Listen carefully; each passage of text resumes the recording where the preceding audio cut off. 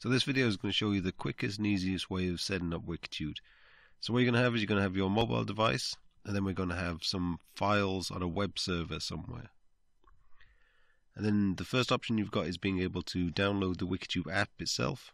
Then you can create a developer account, and using that developer account will allow you to log into the developer section of the app, and then you'll be able to point at the files that you've got hosted on a web server and load them up.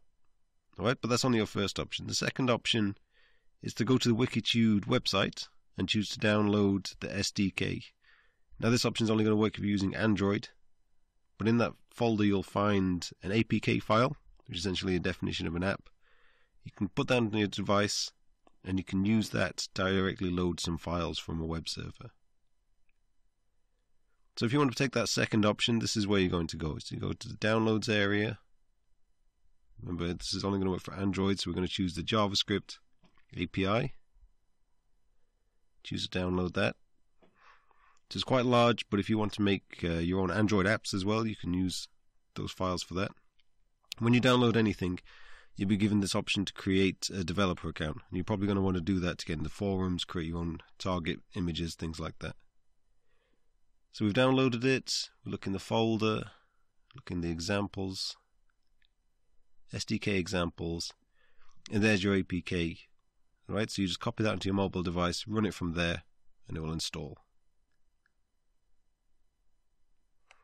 So what files are we going to load from the web server? Well, in a future video I'll show you how to create your own, but to begin with, we can just use the SDK examples you can get from Wikitude's GitHub site.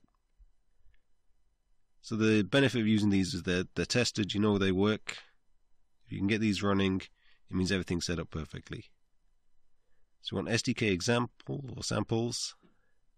Lots of different options here. Lots of examples of different things you can do, from 3D objects, animations, all that sort of stuff. So just download the full zip package. Okay, and you're going to want them all, so you may as well extract them all. There you go, just follow it through.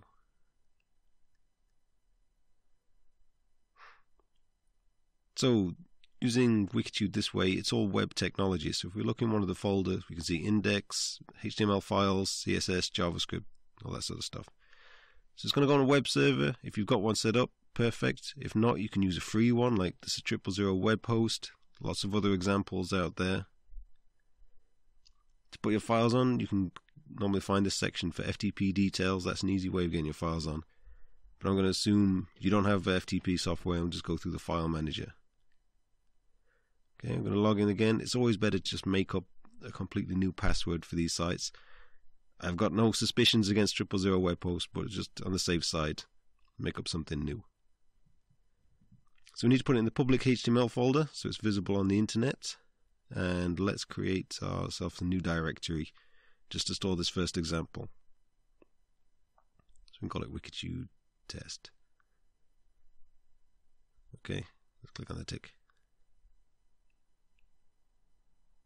Okay, I'll go back. So we'll go into that folder. Now we're going to upload our files. Alright, if we can do them one at a time if we wanted to. But if we look over on this side, we can see the option to upload a zip file. That'll let us pull up all the files in one go. So we can select our files, right click. Well, I don't think you can right click on a file. We have to right click on a folder. Let's see. There we go. And we've got send to compressed zip folder. That's how we can put it all together in one zip file. You can rename it if we want. Doesn't really matter, but it makes more sense if it's got a name like that rather than just JS. So we're back on our server, browse, go and find that zip file. There it is. And open. Okay, let's click on the tick.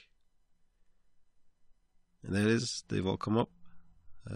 Do we click it again? I don't think we do. Anyway.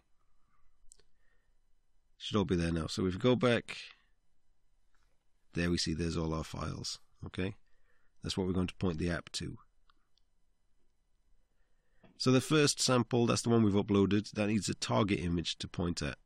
So we can find that in the documentation, in the samples area, and we can see the pictures. All right, even if you're using the iOS, you can load them up from here. It doesn't really matter.